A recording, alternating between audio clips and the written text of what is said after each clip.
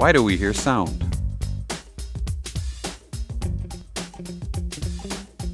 You may have learned that sound waves are produced because something is vibrating. What is vibrating to make the sound of the bell? You can see that the hammer hits the bell and makes the bell vibrate. We hear the sound of the bell when the sound waves reach our ears. When the hammer stops, it stops the sound. Sometimes the object is vibrating so fast we cannot see the vibrations. This is a tuning fork. When the tuning fork is struck, the tines of the fork vibrate. Can you hear the sound it makes? Can you see the vibrations? The tines on the fork are vibrating very fast and produce a high-pitched sound that is hard to hear. Watch what happens when the vibrating tuning fork is put into a beaker of water. The vibrations of the tuning fork cause the water to splash out of the beaker. When the bell is in the jar, the sound is softer because the sound waves must go through the jar, which is tightly closed, but we can still hear the bell. Is there anything else we need to be able to hear the sounds?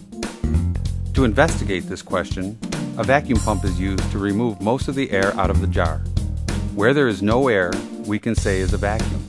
The gauges tell us the air pressure in the jar. Now listen to the bell. The hammer is still hitting the bell. The bell is vibrating, but it is difficult to hear the sound it is making. The only thing that has changed is the amount of air inside the jar.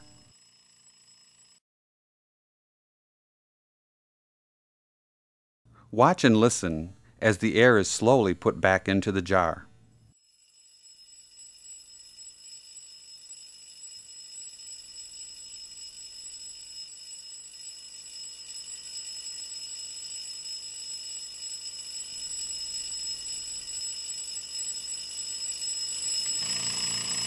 You can hear the sound better as more air is put back into the jar.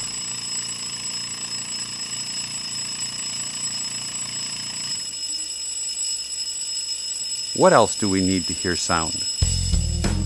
We need something for sound to travel through. This is something called matter. Matter can be a solid, liquid, or a gas. The vibrating bell made a sound wave that traveled through the air, so we could hear the sound.